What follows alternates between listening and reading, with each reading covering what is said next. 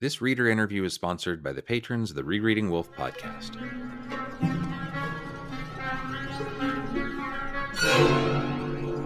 So welcome to the first of these listener interviews. We're talking to Jordon Flato, rhymes with Plato, and Jordon and I have talked to each other and conversed and never met, but for maybe 15, 20 years maybe, Yeah, on being on the Urth list.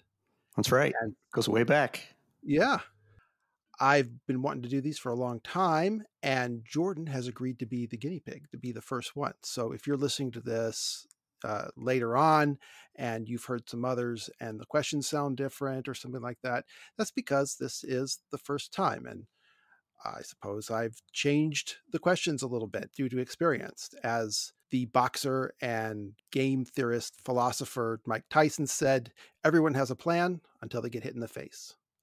And so, with no more ado, let us begin with the 5 questions. This is kind of inspired by the idea of in the actor's studio where they always had 5 set questions. Okay, so first question. Excellent. First encounter with a wolf story.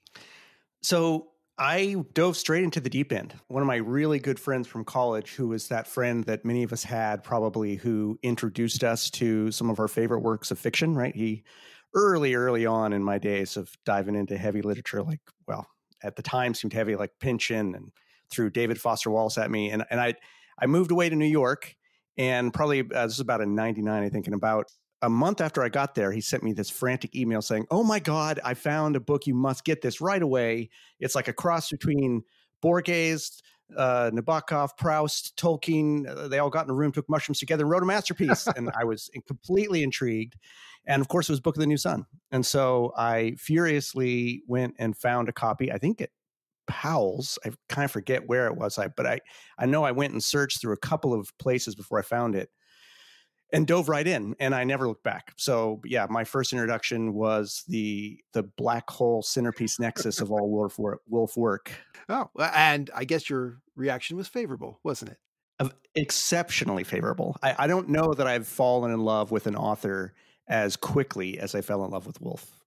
Kind of from the first from the first sentences. And yeah, I did not bounce off it. I know some people have sort of, and I've been a proselytizer of this book for, since the second day I started reading it, but many people have tried to get into it, bounce off the first couple of books and don't really get into it until, halfway through or something when they really see the genius. But I certainly glommed on right away. It hit all my buttons for sure. Well, that was also my first Wolfe story, but it's never really been my favorite. Is this your favorite?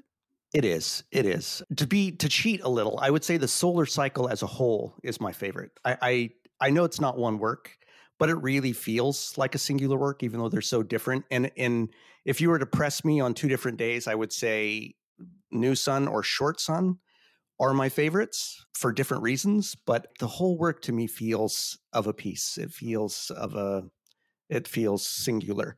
I absolutely agree with that. Yeah. I have particular theories on the threads that bind them, but yeah, I think that they are, I think they are quite integrated, despite often seeming quite different. And those differences, I think, are instructive, right? I mean, you talk about the threads. I think that there's a lot to be seen in how they're different. I think there's probably meaning in that, even aside from the fact that they were just written at completely different times, I'm sure. But I know it's a very pedestrian choice. And most of my answers in this are probably going to be pretty pedestrian. I'm probably going to speak for the everyman in many ways. But yeah, Book of the New Sun.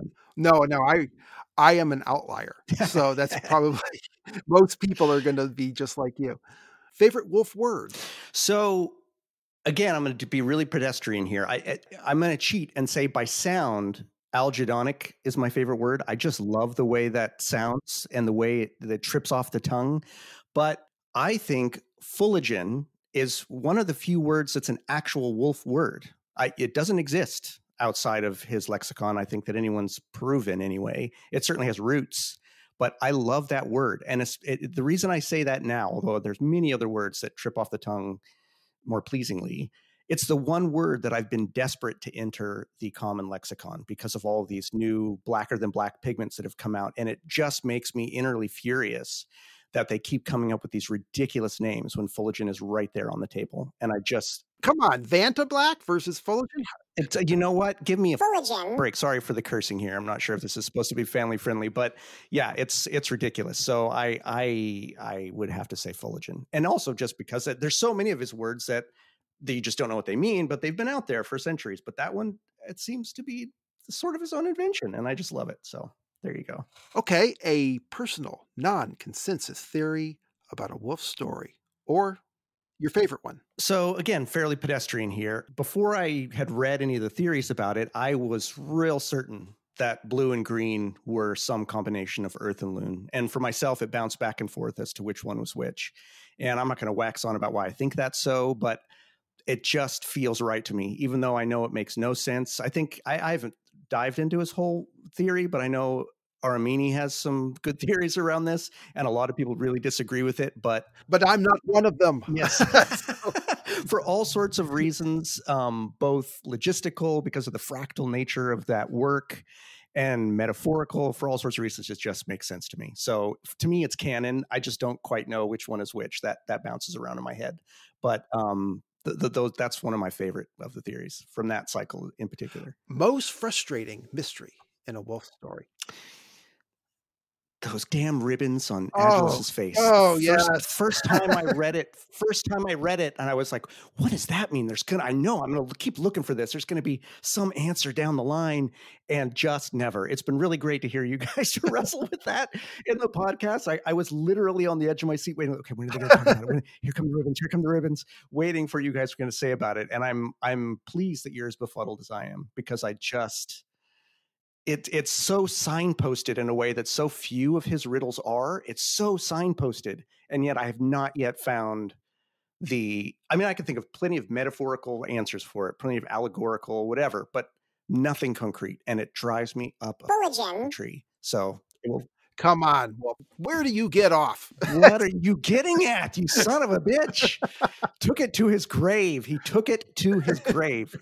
That's right. So I will probably demand that someone paint black ribbons on my face while I'm lying in state and then dead in my car. And then not explain it. And not explain. Of course not. Of course not. No, absolutely. This was again entirely sponsored by the patrons of the Rereading Wolfe podcast. You can go to patreon.com/rereadingwolf to play a part in bringing other amazing things like this into the world. And if you want to take on the 5 questions with us, reach out to us by email or one of the other methods listed in the show notes of this episode. To bring you closer to me, so don't you squirm.